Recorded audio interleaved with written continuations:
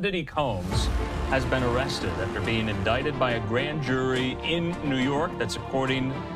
Breaking news tonight, Diddy Combs has been arrested in a Manhattan hotel this evening after a grand jury indicted the music mogul. Diddy Combs has been arrested in New York City, NBC News reports, citing a person with knowledge of the investigation. Once a music mogul, now entangled in a web of scandals, Diddy's world is unraveling. With a shocking arrest, trial, and accusations that have rocked his empire, this gripping saga exposes the dark side behind the fame. Dive into the unraveling of a legacy. What went down, Diddy? Combs headed to jail Tuesday to await trial in a federal sex trafficking case that accuses him of presiding over a sordid empire of sexual crimes protected by blackmail and shocking acts of violence. The music mogul is charged with racketeering conspiracy and sex trafficking. The indictment against him lists allegations that go back to 2008. He's accused of inducing female victims and male sex workers into drugged-up, sometimes day-long sexual performances dubbed freak-offs. The indictment also refers obliquely to an attack on his former girlfriend, the R&B singer Cassie, that was captured on video. Not guilty, Combs told a court, standing to speak after expressionlessly listening to the allegations with his uncuffed hands folded in his lap. After the U.S. Magistrate Judge Robin Tarnofsky declined to grant him bail, Combs took a long swig from a water bottle, then was led out of court, turning toward family members in the audience as he went. Mr. Combs is a fighter. He's going to fight this to the end. He's innocent, his lawyer, Mark Agnifilo, said after court. He plans to appeal the bail decision. The Bad Boy Records founder is accused of sexually abusing and using physical force toward women and getting his personal assistants, security, and household staff to help him hide it all. Prosecutors say he also tried to bribe and intimidate witnesses and victims to keep them quiet. Simply put, he is a serial abuser and a serial obstructor, Assistant U.S. Attorney Emily Johnson told a court. Agnifilo acknowledged Combs was not a perfect person, saying he'd used drugs and had been in toxic relationships, but was getting treatment and therapy. The evidence in this case is extremely problematic, the attorney told the court. He maintained that the case stemmed from one long-term consensual relationship that faltered amid infidelity. He didn't name the woman, but the details matched those of Combs' decade-long involvement with Cassie, whose legal name is Casandra Ventura. The freak-offs, Agnifilo contended, were an expansion of that relationship and not coercive. Is it sex trafficking? Not if everybody wants to be there, Agnifilo said, arguing that authorities were intruding on his client's private life. Prosecutors said in court papers that they had interviewed more than 50 victims and witnesses and expect the number to grow. They said they would use financial, travel, and billing records, electronic data, and communications and videos of the freak-offs to prove their case. Combs was arrested Monday in Manhattan, roughly 6 months after federal authorities raided his luxurious homes in Los Angeles and Miami. A conviction on every charge it would require at least 15 years in prison, with the possibility of a life sentence. The indictment describes Combs as the head of a criminal enterprise that engaged or attempted to engage in sex trafficking, forced labor, interstate transportation for purposes of prostitution, drug offenses, kidnapping, arson, bribery, and obstruction of justice. Combs and his associates wielded his power and prestige to intimidate and lure women into his orbit, often under the pretense of a romantic relationship, according to the indictment.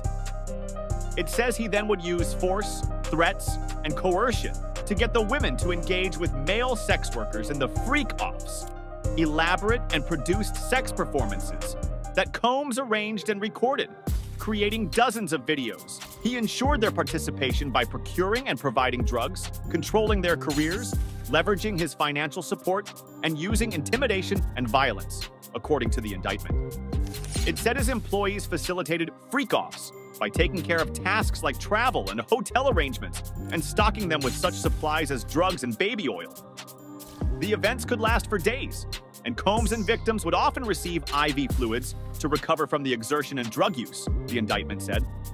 During the searches of Combs' homes earlier this year, law enforcement seized narcotics, videos of the performances, and more than 1,000 bottles of baby oil and lubricant. according to prosecutors.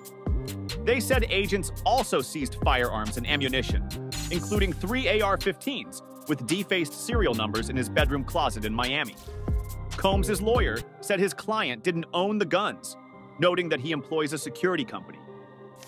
The indictment says Combs choked, shoved, hit, and kicked people, causing injuries that often took days or weeks to heal. His employees and associates sometimes kept victims from leaving or tracked down those who tried, the indictment said. It alleges that Combs used explicit recordings as collateral to ensure the women's continued obedience and silence. He also exerted control over victims by promising career opportunities, providing and threatening to withhold financial support, dictating how they looked, monitoring their health records, and controlling where they lived, according to the indictment. As the threat of criminal charges loomed, Combs and his associates pressured witnesses and victims to stay silent, offering bribes and supplying false narratives of what happened, the indictment says. In a court filing, prosecutors accused Combs and an unidentified co-conspirator of kidnapping someone at gunpoint in December 2011 in order to facilitate a break-in at another person's home. 2 weeks later, prosecutors wrote, Combs set fire to someone's vehicle by slicing open its convertible top and dropping in a Molotov cocktail. All of this, prosecutors say, was happening behind the facade of Combs' global music, lifestyle, and clothing business. Combs was recognized as one of the most influential figures in hip-hop before a flood of allegations emerged over the past year.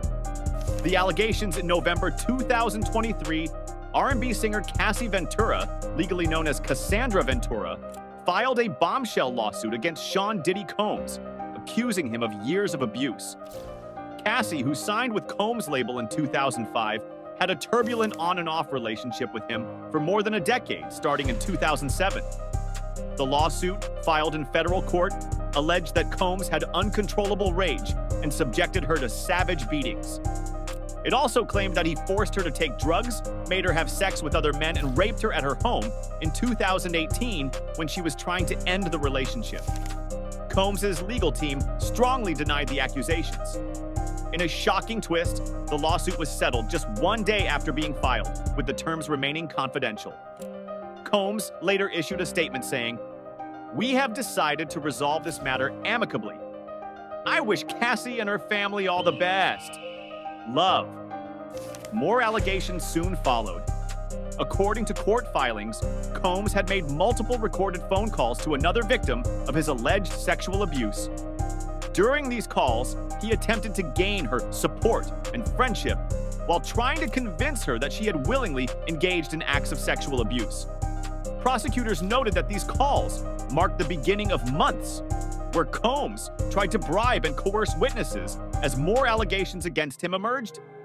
As the expiration date for New York's Adult Survivors Act approached, which allowed victims to file civil claims regardless of the statute of limitations, 2 more women came forward. Joy Dickerson and an unnamed woman filed lawsuits accusing Combs of sexual abuse, beatings, and forced drug use in the early 1990s, when Combs was just beginning his rise in New York's hip-hop scene.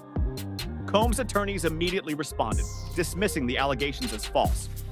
In December 2023, yet another lawsuit was filed. This time, a woman claimed that when she was only 17 years old in 2003, Combs and 2 other men raped her. She alleged that she had been flown from her home in a Detroit suburb to a New York studio where she was drugged and given alcohol that rendered her incapable of consenting. The men then allegedly took turns raping her. In response, Combs posted a broad denial on Instagram stating, "I did not do any of the awful things being alleged. I will fight for my name, my family, and the truth." By February 2024, a music producer filed another lawsuit, claiming that Combs had sexually assaulted him and forced him to have sex with prostitutes. The producer also alleged he had witnessed numerous illegal activities involving drugs and sex. Combs' attorneys dismissed the claims as pure fiction. Most recently, in April, a lawsuit named Combs as a co-defendant and alleged that his son Christian King Combs sexually assaulted a woman working on a yacht chartered by his father. The lawsuit, filed in Los Angeles Superior Court, said Sean Combs created the circumstances that led to the assault and paid to cover it up afterward. An attorney for the 2 men called the allegations outrageous.